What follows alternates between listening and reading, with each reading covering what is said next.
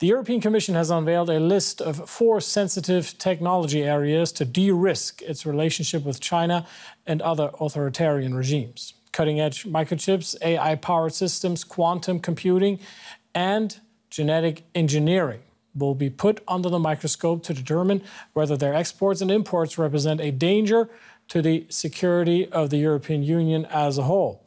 The EU has become wary of its dependence on partners like Russia and China ever since the COVID-19 pandemic disrupted supply chains and the war in Ukraine led to an energy crisis.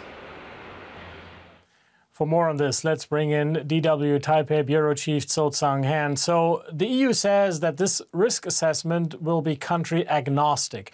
But of course, the question on many people's minds is how much of this initiative is targeting China specifically? Well, everyone knows that the biggest potential target is China, and this is part of the EU's economic security strategy. Senior officials from EU have repeatedly named China directly when discussing economic risks. But at the official press conference and the background briefing on the list of key technologies, they try to avoid such targeting.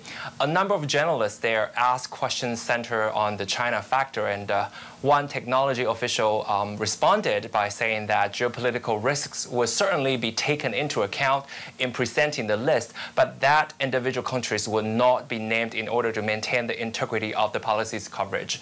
Apparently, China has become he who must not be named, or you know who, that the European Union does not want to say out loud.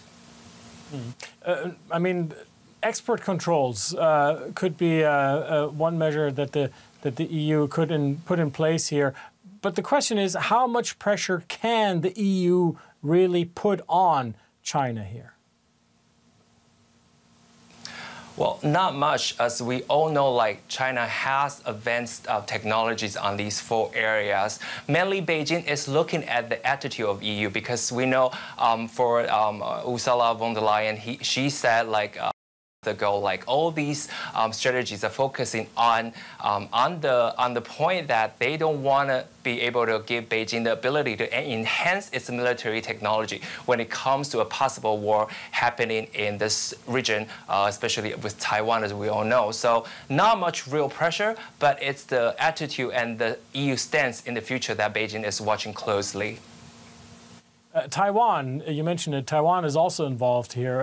How would the EU respond to the geopolitical risks of its dependence on Taiwan for semiconductors?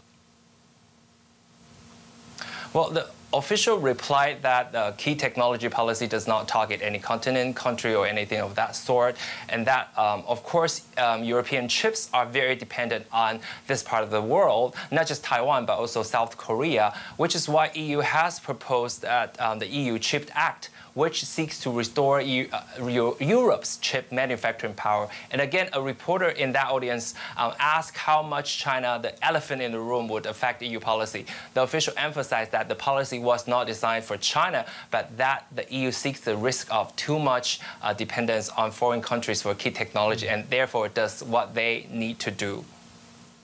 Now, on the same day that the list of key technologies was released, the EU Parliament passed the anti-coercion instrument legislation. Tell us more about that. Well, this is also part of the EU's economic security framework, and which originated from China's trade coercion against Lithuania. This legislation is an attempt to integrate the relevant policies already proposed and planned into this framework, and indicating that the risk assessment will be made in 4 areas, mainly supply chain resilience, critical raw materials, security and leakage of technology, and the risk of economic dependence, or what they say, weaponization of economic coercion. So still, China is the main target that the EU cannot avoid, but at the same time, it is difficult for the EU to give up the interests of economic and trade transactions with China, we know. So we still have to see how the EU balance the two in their following moves. DW Taipei Bureau Chief Zhou Tsang-Han. So, thank you.